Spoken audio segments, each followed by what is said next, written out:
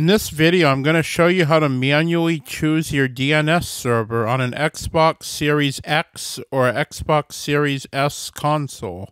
I will also show you a simple way to determine the best DNS server for your location. Please note that this video is slightly technical. I will do my best to make the steps easy to follow. The most important thing is that you follow each step carefully. Pause the video as necessary to follow along. First, you're going to want to open up your network settings and then navigate down to the option that says Advanced Settings. From here, you're going to select DNS Settings. From here, you will choose Manual. This is the screen where you will enter the IP address of the DNS server of your choosing. The next step is determining which DNS server is the best choice based on your location. Contrary to popular belief, changing your DNS server will not affect your upload and download speeds. It can reduce your latency, which is actually more important than bandwidth when it comes to online gaming. For the next step, you're going to want to jump over onto either a PC or a Mac. I have provided a list of the 6 DNS servers that are going to be best for most people. First, you're going to want to open a command prompt session if you're on Windows, or a terminal session if you're on Mac or Linux. On Windows, click the Start button and type in CMD. Now click on Command Prompt. From here, we will be using the ping command. This command works the same way whether you're on Windows, Mac, or Linux. Start by typing in the word ping. Then we'll type in the IP address of our first DNS server, which is 8.8.8.8, then press Enter.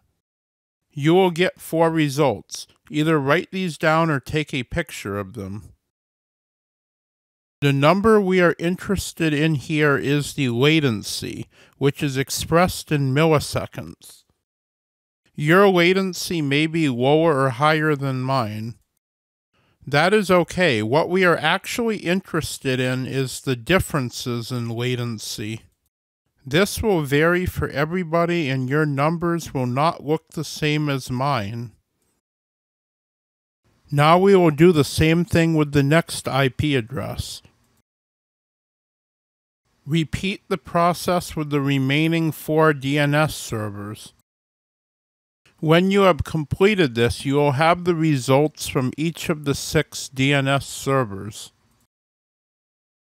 In my case, the DNS server with the lowest latency was 1.1.1.1. This is Cloudflare's DNS service. I am guessing for most people it will be either 1.1.1.1 or 4.2.2.2.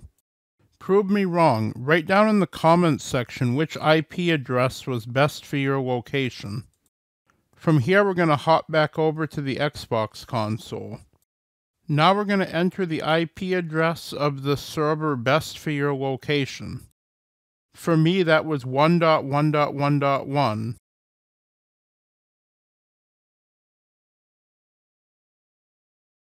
For the secondary DNS server, you can either use the same company's DNS server as the primary, or you can use a different one. I would recommend using the one that is second best in your test.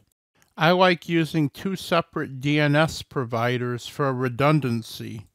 That way, if a DNS server outage is affecting one company, it is likely not affecting your other DNS.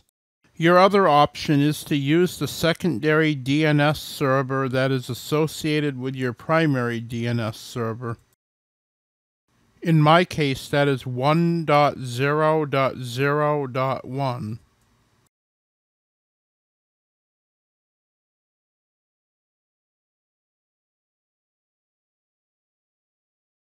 Press OK, and from here you will see your updated DNS settings. The process is now complete. You have now chosen the best DNS settings for your location. If you got value out of this video, please consider dropping a like.